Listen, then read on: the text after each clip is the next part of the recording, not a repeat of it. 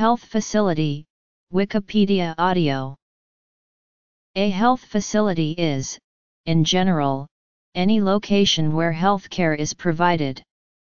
Health facilities range from small clinics and doctors' offices to urgent care centers and large hospitals with elaborate emergency rooms and trauma centers. The number and quality of health facilities in a country or region is one common measure of that area's prosperity and quality of life. In many countries, health facilities are regulated to some extent by law. Licensing by a regulatory agency is often required before a facility may open for business.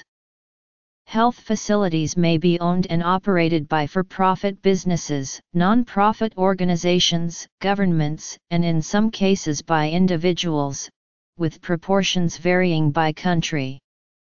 See also the recent review paper, which provides a comprehensive classification of health facilities from the location analysis perspective. The workload of a health facility is often used to indicate its size. Large health facilities are those with a greater patient load. In Australia, the workload of a health facility is used to determine the level of government funding provided to that facility. The government measures a facility in terms of its standard whole patient equivalent. The SWPE calculation is determined by analysis of the patients that attend that facility. The calculation takes into account the proportion of health services rendered at that facility relative to others that each patient attends. It includes a weighting factor based on each patient's demography to account for the varied levels of services required by patients depending on their gender and age. The premise of weighting is that patients require different levels of health services depending on their age and gender.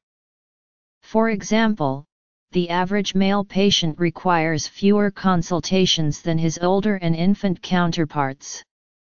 The table shows the weighting factors used in the standardization of workloads. Health facility workload table, age by sex weights for SWPE standardization. A hospital is an institution for healthcare typically providing specialized treatment for inpatient stays. Some hospitals primarily admit patients suffering from a specific disease or affliction, or are reserved for the diagnosis and treatment of conditions affecting a specific age group. Others have a mandate that expands beyond offering dominantly curative and rehabilitative care services to include promotional, preventive, and educational roles as part of a primary healthcare approach. Today, hospitals are usually funded by the state, health organizations, by health insurances or by charities and by donations. Historically, however, they were often founded and funded by religious orders or charitable individuals and leaders. Hospitals are nowadays staffed by professionally trained doctors, nurses, paramedical clinicians, etc., whereas historically, this work was usually done by the founding religious orders or by volunteers. Healthcare centers, including clinics, doctors' offices, urgent care centers and ambulatory surgery centers, serve as first point of contact with a health professional and provide outpatient medical, nursing, dental, and other types of care services. Medical nursing homes, including residential treatment centers and geriatric care facilities, are healthcare institutions which have accommodation facilities and which engage in providing short-term or long-term medical treatment of a general or specialized nature not performed by hospitals to inpatients with any of a wide variety of medical conditions.